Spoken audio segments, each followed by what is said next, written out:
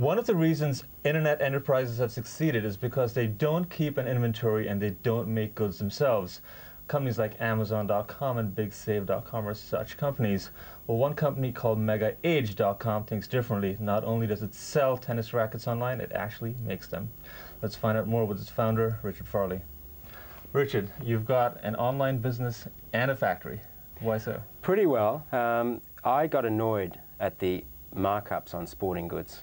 So I'm a tennis fan, and my friend Pat Cash, was obviously a good tennis player. The 1987 Wimbledon champion there, right? Yeah, and found out, just discussions, I live in Monaco, and discussions with tennis players there, basically heard about tennis rackets costing $20 to make and selling, good quality tennis rackets costing $20 to make and selling for $200.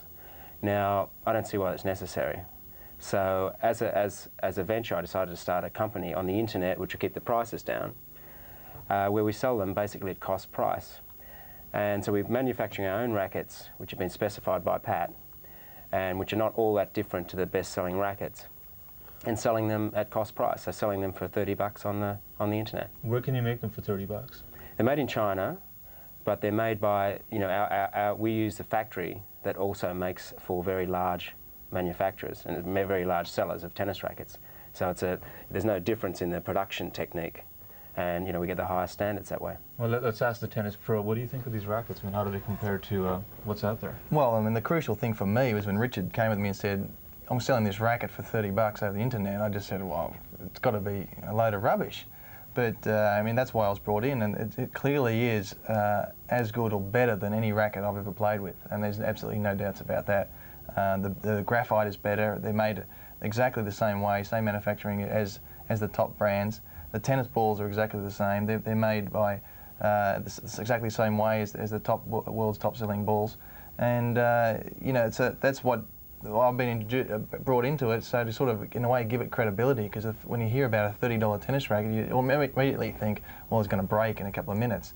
But that's not the case, and that's so you why actually use this to play then? On the yeah, I play. I play with it all the time. I mean, this is my racket, and you'll find that. Well, I've certainly found that this racket is virtually the same as what you'll see on the circuit from many players. So essentially, you're paying for the same racket, but without the brand name expense. Exactly, right. Exactly. And I think that the future for things like tennis rackets, which you don't need necessarily to see before you buy, the future is the internet. What else do you plan on selling on this site? Well, as Pat mentioned, we're doing tennis balls. And we can't quite get the same discount on tennis balls, but I think we'll be able to bring absolute top quality balls out for half the price that they sell in the shops. And the big exciting thing is that we're just about to do these soccer balls, which sell. This is basically as good as the soccer ball used in the World Cup. So it's absolute top quality, because I'm not interested in doing anything else.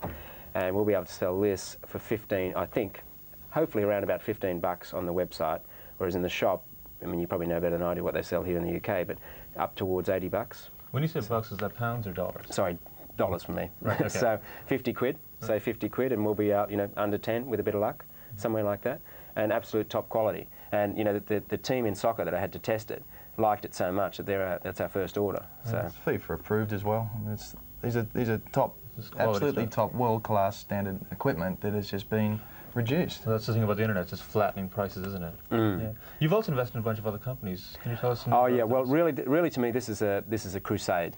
So how I'm going to make money out of this, if I make money out of this, is unclear, because as I said, it's at cost price. I really invest in technology in the UK because the UK is underfunded relative to the US. Which companies have you invested in, and why? Well, a lot. There's particularly companies out of Oxford.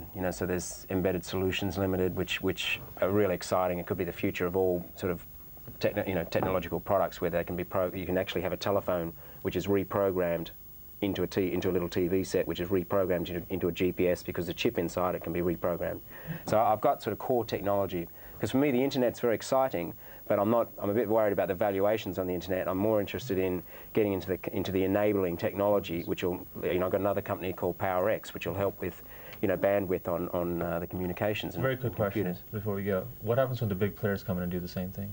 On the tennis rackets? I'm going to give away $500,000 worth of stuff. That's our battle, is to get the stuff out there so people can see how good it really is. So at this price, they'll go broke if they try to do the same thing. Well, so they're not as generous as me. Right. Well, check you out at MegaAge.com. Richard, thanks for being here. Pat, thanks very much for having me.